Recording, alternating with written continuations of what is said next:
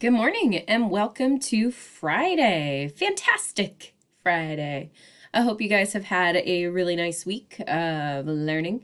Today we are taking it a little easy, and so I hope that you appreciate that. Just like our usual Fridays, today is a day to kind of catch up on work after you've completed these assignments for today.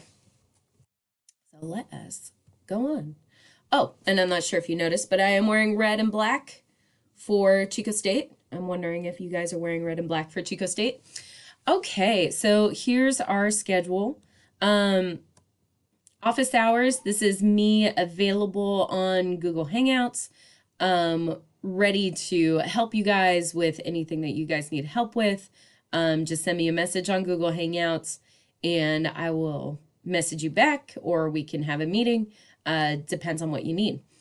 ELD, I've changed our schedule. I want to meet with you guys every day at 1. So this is for Valeria, Yaneli, Yvonne, Mariana, and Giovanni. I want to see you on Google Hangouts at 1, and I will send you a link for a meeting. Release time, really you could do PE and STEAM at any time during the day. But this is just for you to, if you're going to follow this schedule, you could do PE and STEAM at this time. For Fridays, we don't usually have release, so completely up to you if you want to do that. Core instruction, that means that the videos, like today's video, are going to be online and ready for you to view at least by 10:30, sometimes earlier, sometimes a little late, depending on how the uploading goes and everything. Google Meet check-ins, I am available at noon and at 5:15. I send you guys Google Meeting invites, and you guys are welcome to pop in. Lately, there haven't been a whole lot of questions, so we are starting to play some games, which is also really fun because I love seeing your guys' faces, and I love having fun with you guys. So please be sure to pop in, and I will see you guys later.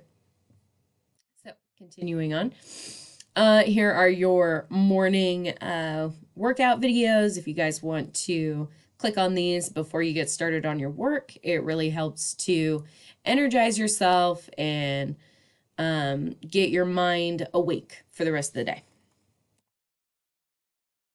Your morning meeting for today on Google Hangouts, you need to ask a partner to share what they are excited about for this weekend. My partner was and they shared So, and this weekend is one of our first actually sunny weekends for spring because it's been raining every weekend. So I hope that you guys are going to be able to get outside, remaining socially distant from other people, but at least trying to get some sun on your skin because that is good for you.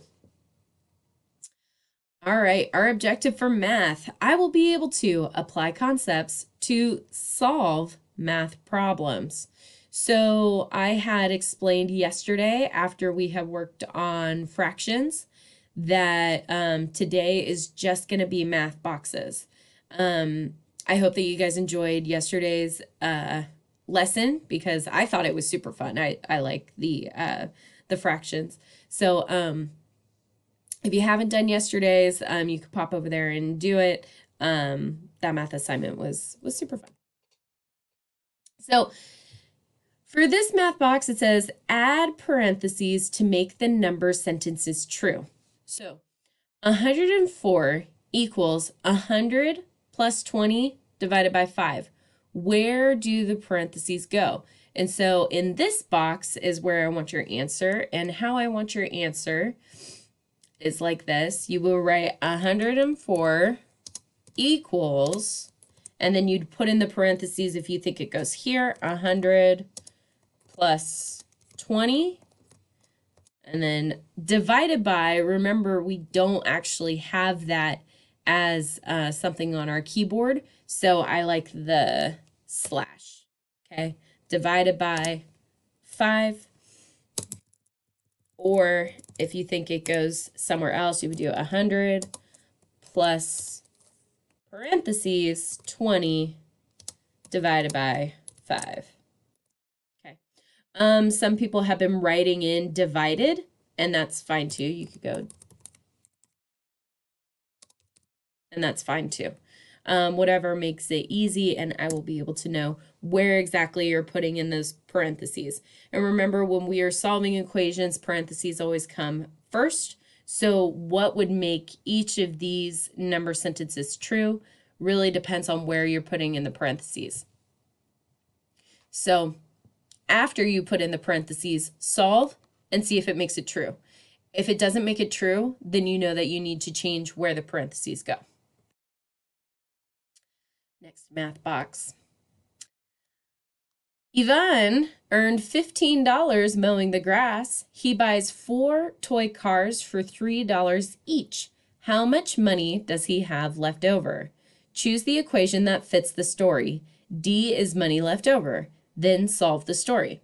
So we have $15 mowing grass. He buys 4 toy cars for $3 each. So I think I have a clue here as to what needs to go first. And so when you are solving this and trying to pick which one of these works best, no, I want to escape. There we go. I did provide you guys with a circle. When it has this cross like this, that means it's ready to drag. So you can click and then drag it over to whichever one you think is the right answer. Okay. Once you've made your selection, go ahead and tell me what the answer is. And the question is asking how much money does he have left over? So that would be how much money he has left over for that box.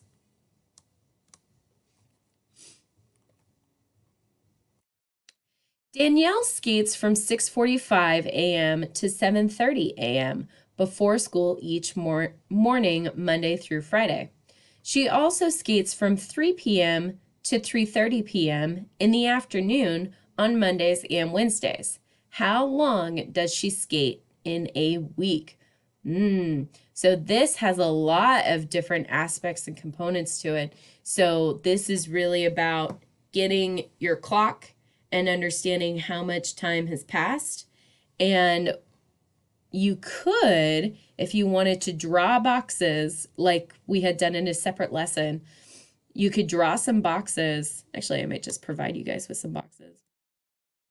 So that way you have your information nice and organized. So you can be able to solve this problem accurately. So let me get some more boxes for you guys so you guys can box up your numbers. Remember to underline your main question, and I might just link in the video somewhere here if you guys need some help in remembering our word problem routine. Okay. This is fairly simple. Solve. 7 times 6 equals what times 7? I'll give you a hint. It's this rule. I usually go really fast during class. Okay. 8 times 6 equals 12 times, Now this is interesting. First I would solve 8 times 6 and know that 12 times is going to equal the same thing. So first solve 8 times 6 and then go to figure out how many groups of 12 are needed to equal that answer. Okay. Now this one's really fun. This is where you're kind of doing your doubling, right? So we have 9 times 3 plus 9 times equals 9 times 6. So the doubling rule is what I'm kind of giving you a hint on for this one. The last one is what times 1 equals 1,000 minus 999. Now, to solve this, I would do 1,000 minus 999 first. Do this first. What times 1 equals that answer? Okay. This one, Shane wants to cover his floor with tile. How much tile does he need? Draw a line to divide the room into 2 smaller rectangles.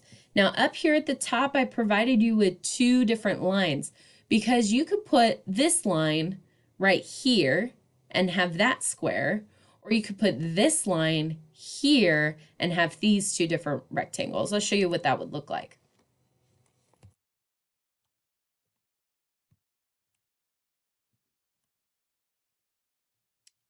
Remember when it has the cross, we know it's able to move, so I can move this down and create two rectangles this way. I've got this little rectangle and this larger rectangle.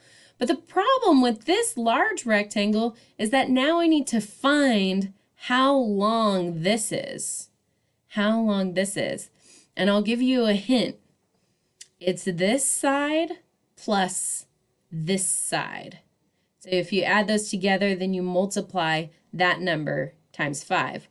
Or you could use this line to separate the rectangles into these two different rectangles. Now we have this smaller rectangle. We can easily do 5 times 6 to get that area. Now we don't know the side length of this side. Now here's your hint. You can add this side length to this side length in order to get this one, okay? Because this plus this is going to equal this. And then you got to do 7 times that and get your answer. After you find the area of both of those smaller rectangles, then you add them together to get your total area. And the number models that you would use are the area for one rectangle plus the area for the other rectangle. Please contact me if you need any help with this. Okay, so at this time, I'm going to go ahead and pause the video. That's all of the assignments that you have for math.